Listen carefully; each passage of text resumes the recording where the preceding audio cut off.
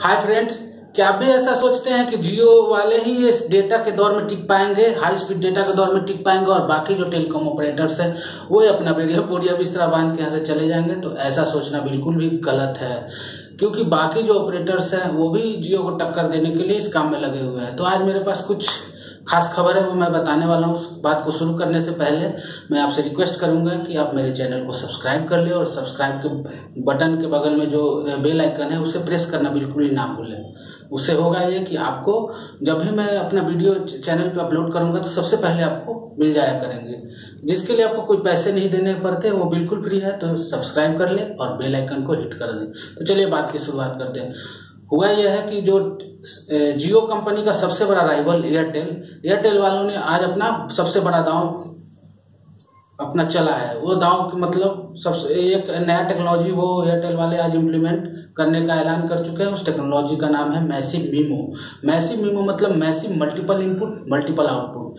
जैसे पहले हमारे फोन से मान लीजिए सिंगल डेटा आउटपुट होता था और सिंगल डेटा इनपुट होता था, तो अब होगा क्या मैसिव मीमो से कि मल्टीपल डेटा अब हमारे मोबाइल से आउटपुट होगा और मल्टीपल डेटा इनपुट भी होगा, जिससे हमारे मोबाइल का जो डेटा है वो उसका स्पीड बढ़ जाएगा।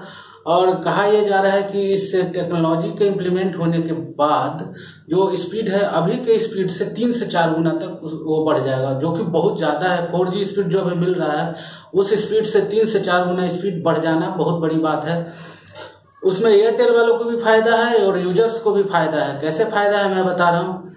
यूजर्स को क्या फायदा है कि जो अभी डेटा प्लान है वो यूज करते हैं, जो भी रिचार्ज कराते हैं, उसी डेटा प्लान में उन्हें 3 से 4 गुना तक ज़्यादा स्पीड मिला करेंगी। और जो इस डेटा प्लान और इस स्पीड को यूज करने के लिए उनको अपने फ़ोन को अपग्रेड करने की भी ज़रूरत नहीं है। ऐसा ना सोच लीजिएगा कि जो यूजर्स है उनको 5G मोबाइल लेना पड़ेगा। 5G सेट नहीं लेना है उनको। जो एग्जिस्टिंग 4G वो मोबाइल फ़ोन यूज करें उसी मोबाइल फ़ोन पे उनको 3 से 4 गुना स्पीड डेटा मिला करेंगे। एक्चुअली ये 4G का अपग्रेडेड वर्जन इसको बोल सकते हैं और 5G से थोड़ा सा कम बोल सकते हैं। इसीलिए जो एयरटेल वालों ने इसका नाम प्री 5G टेक्नोलॉजी दिया है, मतलब 5G से कम। और ये जो प्री 5G टेक्नोलॉजी है ये 5G कैपेबल नेटवर्क है। ये मतलब जब भी 5G नेटवर्क आएगा इंडिया में तो ये नेटवर्क कैपेबल है एयरटेल वालों का और वो उसके साथ सपोर्ट कर देगा जो 5G नेटवर्क के साथ। तो इसके साथ ही ये कहा जा सकता है कि ये इंडिया का पहला 5G कैपेबल नेटवर्क है।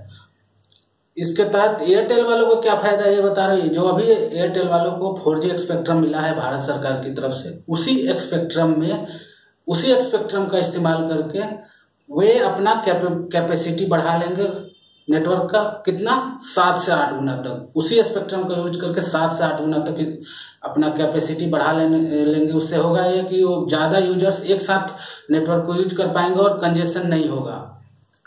पहले क्या होता था कि ज़्यादा यूजर्स एक साथ यूज कर लेने से कंजेशन होता था और डेटा ट्रांसफर में परेशानी आती थी, जिससे स्पीड डाउन हो जाता था। अब स्पीड डाउन होने वाला स्पीड कम होने की समस्या बिल्कुल नगण्य हो जाएगी, क्योंकि ये जो टेक्नोलॉजी है इसमें जो हमारा बेस स्टेशन है वहाँ से जो डेटा आएगा वो 3D बीम के जरिए आएगा।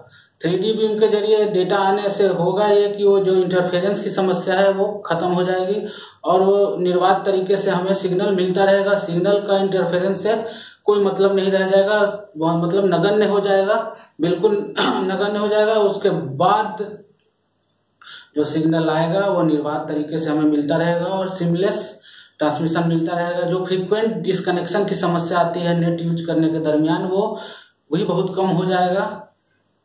तो ये बहुत ही अच्छी टेक्नोलॉजी है मेरे हिसाब से और जियो वालों को बहुत भारी टक्कर देने वाली है, क्योंकि ये उतना ही पैसे में आपको 3 से 4 गुना स्पीड ज़्यादा दे रही है 4G का, और ये लगभग 5G स्पीड का कैपेसिटी रखता है। तो मतलब उसी पैसे में 3 से 4 गुना, और आपको फ़ोन भी नया खरीदने की ज़रूरत नहीं है। उसी फ़ोन के साथ आप इस टेक्नोलॉजी का यूज कर पाएंगे। तो मेरे हिसाब से इस वीडियो में इतना ही। तो अगर आपको ये वीडियो अच्छा लगा तो ज़रूर लाइक करें, दोस्तों के साथ शेयर करना ना भूलें, ताकि और लोग भी जान जाए कि एयरटेल क्या करने वाली है। अच्छा, जाने से पहले मैं आपको बता दूं, जो ये टेक्नोलॉजी है उसे सब अभी 2 शहरों में इम्प्लीमेंट कर रहे हैं वो। पहला है बेंगलुरु और दूसरा कोलकाता। बाकी जो भारत में है, भारत में वो आगे आने वाले कुछ दिनों में पूरे भारतवर्ष में इसको एक्सपेंशन इसका हो जाएगा। तो चलिए इस वीडियो में इतना ही। अच्छा लगे तो लाइक करें, दोस्तों के साथ शेयर करें और सब्सक्राइब करना तो बिल्कुल भी ना भूलें। अगर आपके मन में कोई सुझाव हो तो नीचे कमेंट बॉक्स है, उसमें कमेंट कर दें और बेल आइकन को हिट करना बिल्कुल भी ना भूलें। तो इस वीडियो में इतना ही। धन्यवाद, बाय बाय।